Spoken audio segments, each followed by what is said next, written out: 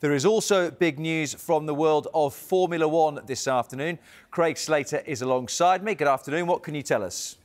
Well, for some months now, we've been waiting to see if an 11th team would be joining the Formula One grid in 2025 or potentially 2026. That's what Andretti Motorsport wanted to do in association with General Motors. Literally in the last few seconds, we have had an announcement from Formula One to explain that they are not deemed fit to join the grid in commercial terms by the sports commercial rights holder in either of those two seasons. It's quite a lengthy statement, but if I read you very quickly now the conclusion of this, it says, our assessment process has established that the presence of an 11th team would not, on its own, provide value to the championship.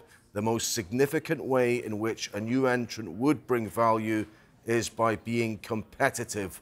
We do not believe that the applicant would be a competitive participant. And this is what I've been gleaning over the past minutes as this has emerged, that while Formula One, which has conducted a thorough investigation with all its commercial stakeholders and partners, sponsors, and that kind of thing, while they respect the Andretti name, while they certainly understand the value of General Motors and what that could potentially bring to the table, to the pinnacle of motorsport, they do not think that this team coming in next year with a customer Renault engine, which is what it would have to be, would see them fighting at anything more than maybe the back of the midfield. So it's a no to Andretti Cadillac, backed by General Motors. However, what I can reveal is that if General Motors follow through with their pledge to develop a Formula One engine for 2028,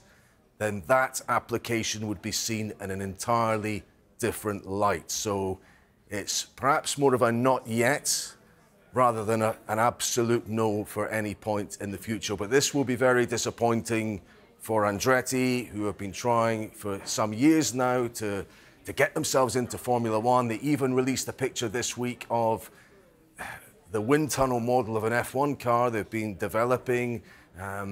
They have recruited somewhere in the region of 120 staff to work within F1.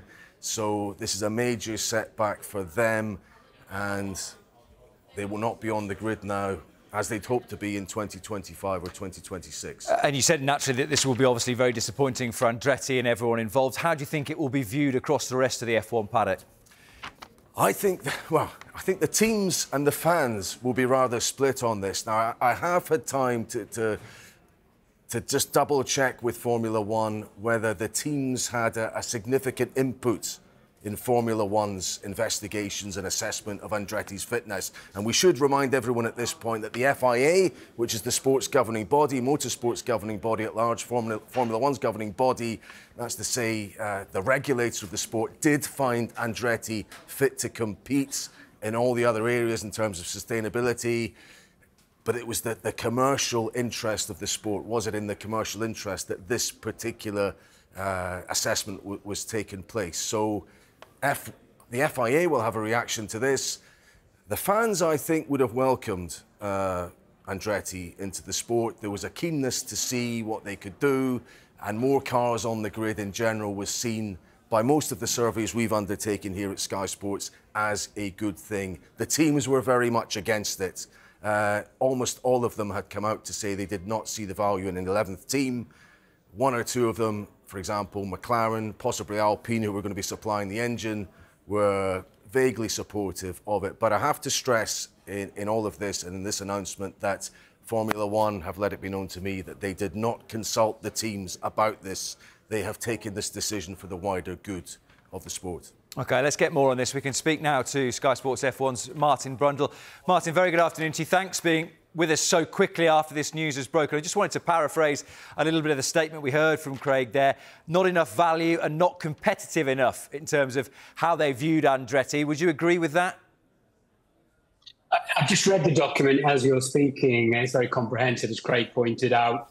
As a Formula One fan, as a commentator, I would love there to be an 11th and indeed a 12th team on the grid, not least because drivers like Verstappen, Leclerc, Lando Norris, and others, and George Russell at Mercedes, have signed up for a very long time, staying in the same teams. The calendar's fairly mature these days going forward. So it'll be quite exciting to see that. But it's much more complex than that.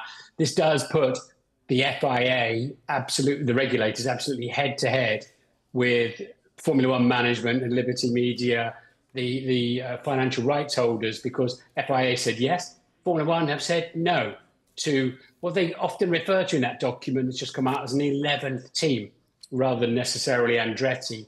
And they're quite rightly saying that for Andretti as a new team, novice as they call them, to build a brand new car for 2025, and then when the regulations change fundamentally for 2026, to start all over again, it's too much of a tall order. They think they won't be competitive. Andretti will no doubt say, well, give us a chance. We're a mighty organisation with a lot of funding. We'll show you what we can do, and look at some of the other teams on the grid. So this is going to run for a good while. It also, a really punchy line in there, says that this would do more for the Andretti brand than it would for Formula One, which you'll read about here and there as well. So, but there's a lot of logical reasons. And of course, there's the logistics too of getting extra team in the pit lane and around the world for what is a 24 race calendar this year. It's not just as easy like, wow, yeah, let's just put 2 more cars on the grid. You've got to get them on the grid, have a garage, have a pit lane big enough, and so on and so forth. So, as I say, lots of rationale. This is peak F1 we're in here, and the teams no doubt will be saying, and others, that, hang on a minute, many of us have poured billions to get Formula One where it is now into our team, and there's demand all over the world for races, fans, tickets, grandstands are sold out. You can't just come and join our club now when everything's going so well. You're going to have to show us what you can bring to the table. And F1 have clearly said today, you're not bringing enough to make it, let us warrant an X team on the grid. Yeah. Martin, you're saying it would cost an awful lot to develop the circuits for an 11th team. Isn't your mate Brad Pitt hosting an 11th team currently, making that movie? I mean, that's what the president of the FIA pointed out when that very point was mooted. But can the FIA do anything about this now? I mean, you said there'll be a reaction, but what can they actually do to make what they want to happen, which is an 11th team, come to pass? Well, this is a bigger picture, really, of a head-to-head now between Formula One and the FIA as to who really is running this show. And I think the commercial rights holders have a big sway in that. Of course, they can squeeze another team into the pit lane pretty much everywhere we go quite easily. There's also some hospitality in the pit lane. But teams don't want to share their money out 11 ways instead of 10, and nor do Formula One. So as ever, money is a big part of this as well. But you're quite right. Could we get 11 teams in there if we really wanted to? Yes, of course we could.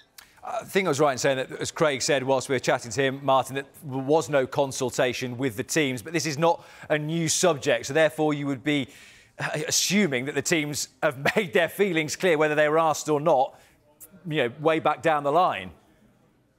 Yeah, I think it suits everybody for that statement, but the teams made it very clear to any of us who would listen, and generally, that they don't want somebody else on the grid. They think Formula One's going just fine the way it is, with 20 cars on the grid, on the start line. And as I say, they don't want to share the pie out and have the complications. And, Red Bull are building a power unit, whereas Formula One is saying, hang on a minute, Andretti want to come in using a customer engine, but we're going to have 6 engine manufacturers as of 2026.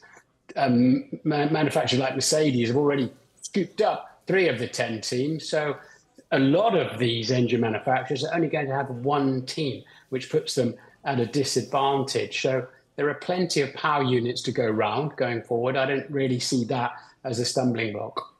Listen, Martin, we've got Red Bull's junior team on the grid, RB we're going to call them this year. We've got Haas, which have parted ways with their boss, Günther Steiner, who we understood felt they weren't investing enough.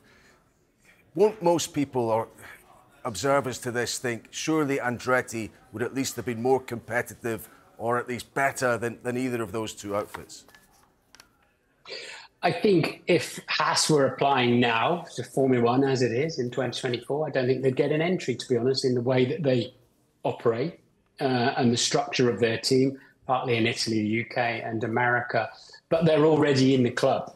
That's the key part of it. And they've been part of building the recent success and soaring awareness of Formula One. So I don't know. Can Andretti try to buy Haas? Is Haas for sale? Are any of the other teams for sale? Because that looks to be now the only way for them onto the grid. But I think we have to take away the emotion of it being called Andretti. Yes, Andretti is an incredible name. Anybody around the world knows of Mario Andretti, former Formula One world champion, of course. And but I think you have to take that emotion away and call it Team A, if you like, and really coldly look at how they would operate, what can they bring to the table, and how successful might they be. And how do you think that they will take this rejection, Martin, in terms of where they can move with it? Do they go down the court route?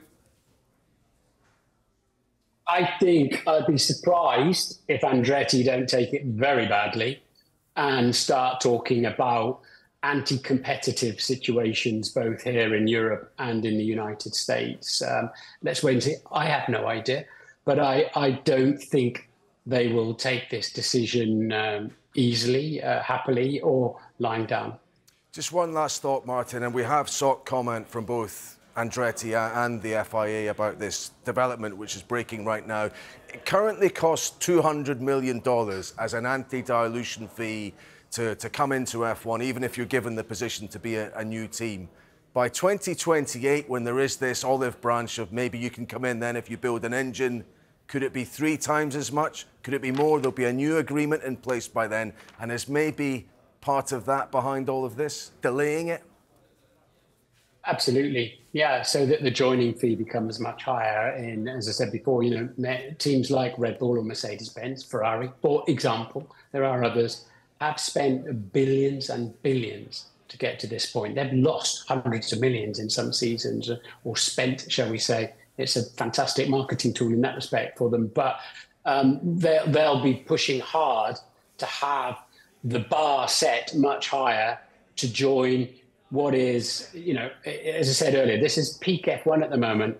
Might this be a little bit short-sighted down the road because you don't know how it's going to go, do you? You don't know how the world's going to go and how Formula One's popularity will be 5 years from now.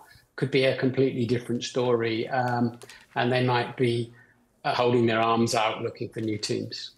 Martin, thank you very much indeed again for being with us so quickly after this news broke. Appreciate it.